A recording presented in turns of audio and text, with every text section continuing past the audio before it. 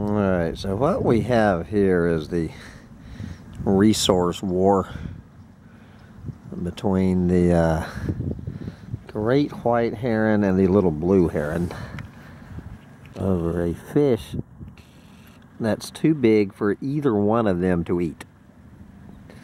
So there's this dead fish, and are you giving up? I guess he finally gave up. So the wish I had been filming this. So the big boy, he's too small to swallow the fish. Let's see if he will model this fish for us.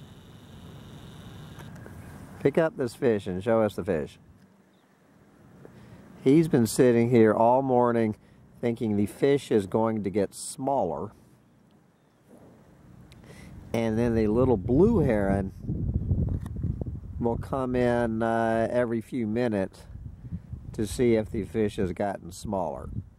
And apparently this big boy here, pick up the fish, show us the fish, is going to spend his entire day waiting for the fish to get smaller. Did you finally give it up?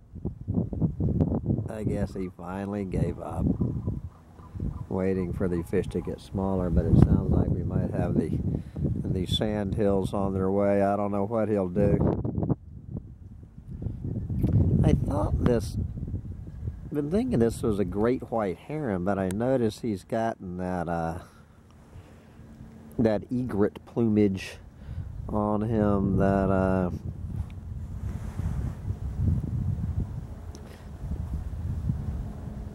was all the rage and almost had these things go extinct. See that feather going off to the left of him. So I guess this is a snowy egret. He's the biggest damn snowy egret I've seen. See, it's that thing off to the left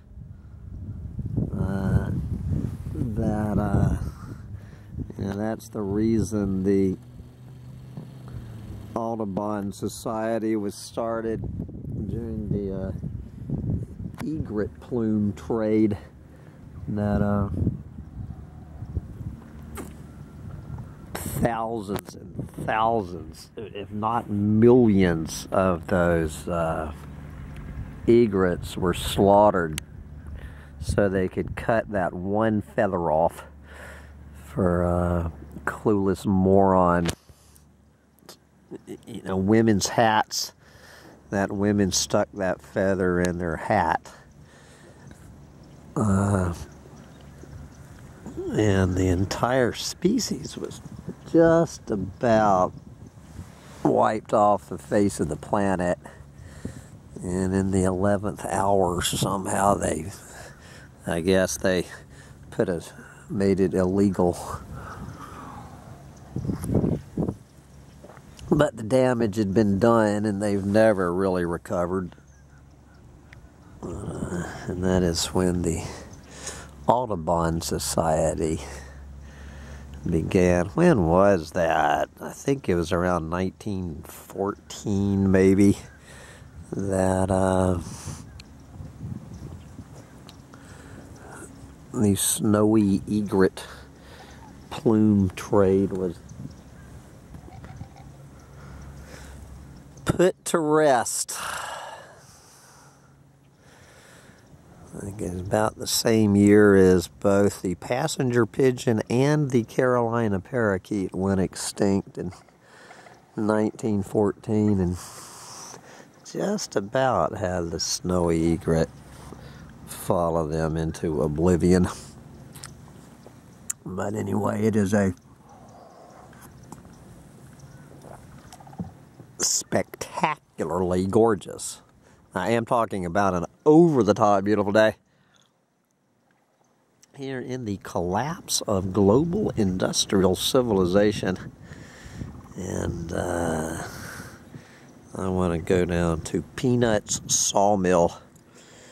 What is today? It is a Wednesday, January 10th, 2024.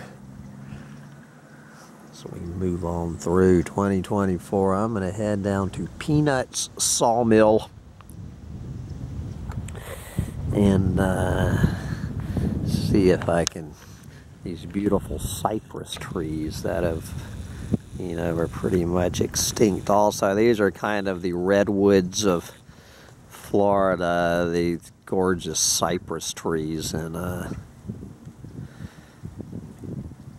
Peanut is one of the few people who still manages to get this beautiful cypress. So I'm going to go kill a Florida redwood for my vanity. It's instead of a snowy egret. I think to do my part towards the collapse of the ecosystem in Florida, I'm going to go buy some cypress wood, although I'm really looking for cedar. So I am off to Peanuts.